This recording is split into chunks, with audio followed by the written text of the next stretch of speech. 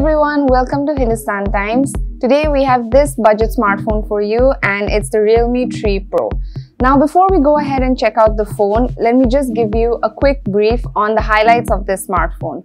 And these include the Qualcomm Snapdragon 710 processor, a 4045 mAh battery and dual rear cameras. Now let's go ahead and unbox the phone and check it out. So the first thing that you get when you unbox the phone is this clear case for the smartphone. You have an information guide for the phone. Here you have the smartphone.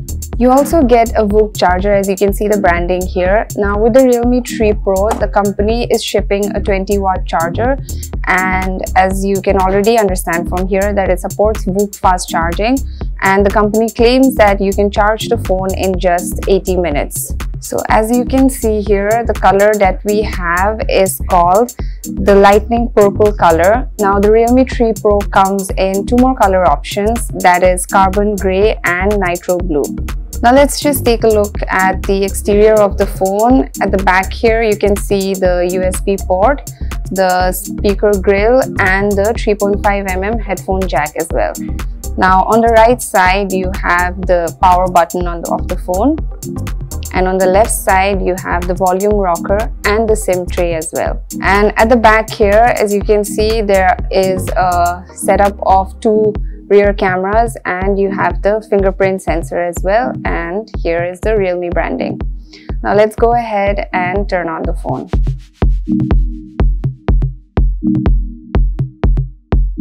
So this is the Realme 3 Pro.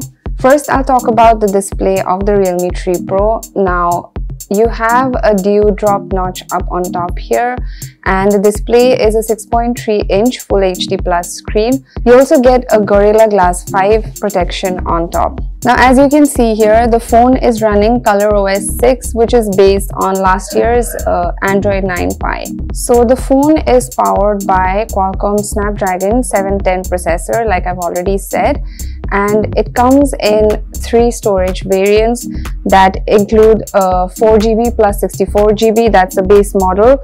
Then there is 6GB plus 64GB, and the high-end variant, that's 6GB plus 128GB. Now along with the notch here, you can see that there is a selfie camera which is a 25 megapixel sensor, and as I've already mentioned, at the rear there is a dual rear camera setup which is a 16 megapixel and a 5 megapixel camera. Now let's see the camera app on the Realme 3 Pro.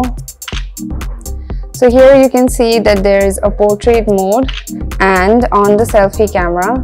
On the selfie camera also you can take portrait shots with a blurred background. Then you can do some beauty customizations that's available on the phone. So I've been using the phone for a few minutes now, like I've shown you guys.